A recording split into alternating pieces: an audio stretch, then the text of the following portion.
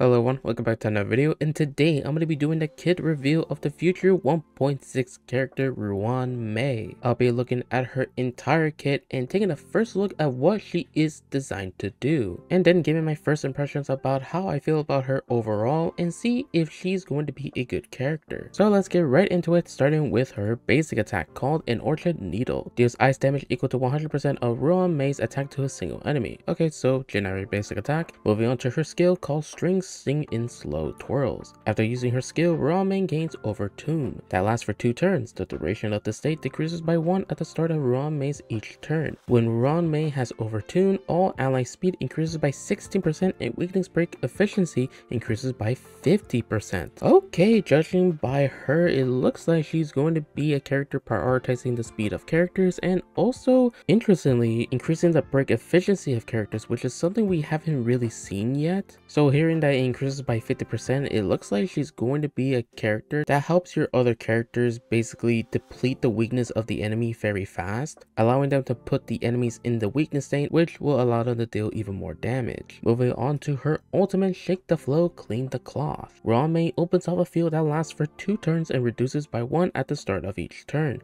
Increases all type penetration for all allies inside the field by 20%, applying Simran to every enemy hit. Simran extends weakness break duration for enemies trying to recover from it, plus also delays action for 15% of Ruan Mei's break effect, plus 10% while dealing additional ice damage equal to 150% of Ruan Mei's ice break damage. Enemy targets cannot have Simran reapplied until recovering from weakness break. So judging from this, not only does her ultimate increase the damage of your characters overall by giving them the all-time penetration buff by 20%, which is very good, but also in my opinion a very good and useful debuff to enemies where it extends the weakness break duration, which will actually make breaking enemies weakness much more valuable than regularly breaking their weakness, because generically when an enemy receives a weakness break, they enter the weakness state, and when their turn is about to come up, they automatically get out of the weakness state and just automatically take a turn. They just take a turn as like nothing happens, making break effect not really a valuable stat to go for.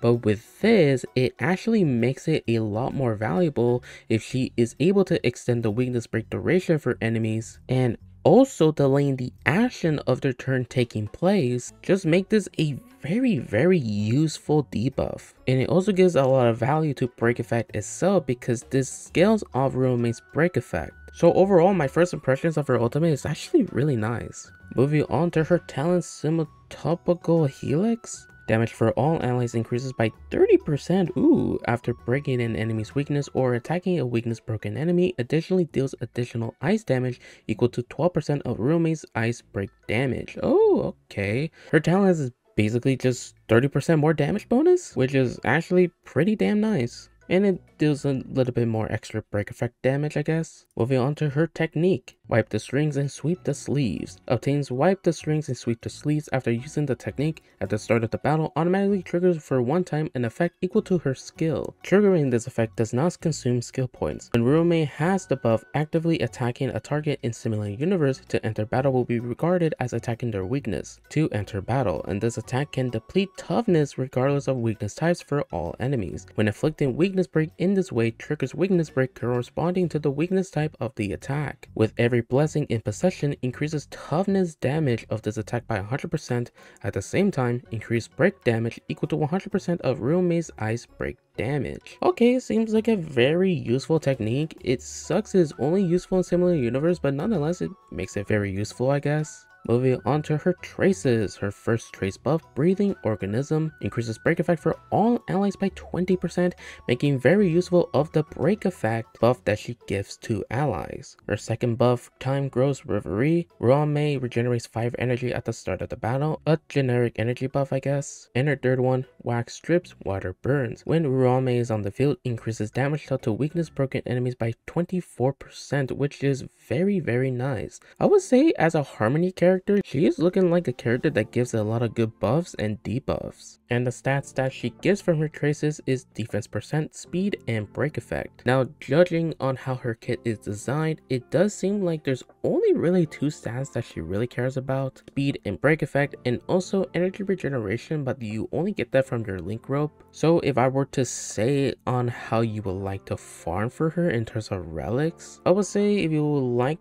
to give her the 4-piece speed set, because it looks like that's the only 4-piece that's really good. I know people are going to be saying the break effect set, but I wouldn't recommend the 4-piece set of that because she's not really the one dealing the break effect on it in like the beginning of the rotation, because she's mainly going to be prioritizing using her skill and ultimate. But the 2-piece is very useful, so I would say if you don't want to farm for the 4-piece speed set, then 2-piece break and 2-piece speed is also very fine. In terms of substats, really you're mainly going for speed and break effect, considering that the buff from her ultimate does scale off her break effect, so mainly just those two. And for the link rope, I would definitely recommend energy, because energy regeneration for her ultimate is definitely going to be very valuable, so I would definitely go with that instead of more break effect. And moving on to her add-ons, in case you are interested in pulling multiple copies of her, starting with her first one. Overtune's duration is extended by 1 turn. When Ruan Mei has Overtune, all allies attack is increased by 40%, a very nice attack buff to give to your allies. Her second one, when an enemy's weakness is broken, Ruan Mei's break effect increases by 100% for 2 turns. More break effect for Ruan Mei, I guess. A good way to get more break effect. Her fourth one, when Ruan Mei is on the field, increases crit damage inflicted by allies against weakness broken enemies by 40%. Okay, a nice buff to allow your allies to deal more damage to weakness broken enemies. And her sixth one, the field generated by the ultimate lasts for 1 turn longer.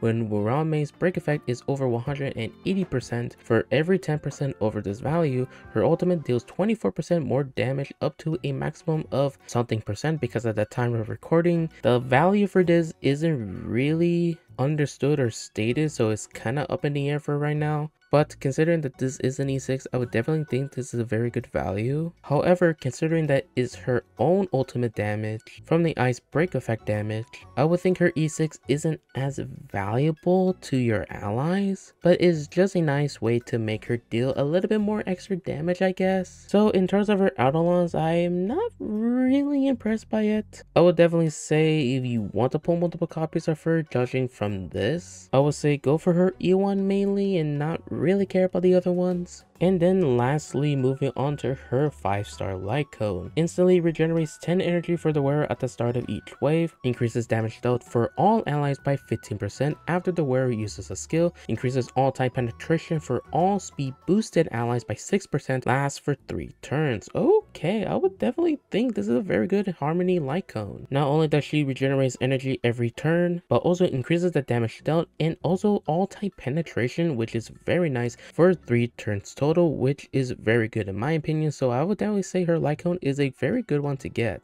And that is Ruan Mei's entire kit. In my first impressions of her is that I think she's going to be a very interesting character, considering that she buffs the break effect efficiency and basically increases the damage of your allies, especially against weak and broken enemies, and also debuffs enemies from getting out of the weakness broken state, while also delaying their turn from taking action. Where on top of that, I think overall she's going to be a very good support. Now obviously, since this is an early version of her kit, no doubt that she will receive any changes from her kit, but we will have to wait and see. Overall, I am very impressed by her kit and I'm very excited for her release. So that's going to be my Ruan Mei's kit reveal analysis. Thank you guys so much for watching. If you enjoyed the video and want to see more content like this, then definitely subscribe to the channel, leave a like on the video to support it. Check out my Twitch if you want to catch my live streams over there. The link will be in the description below.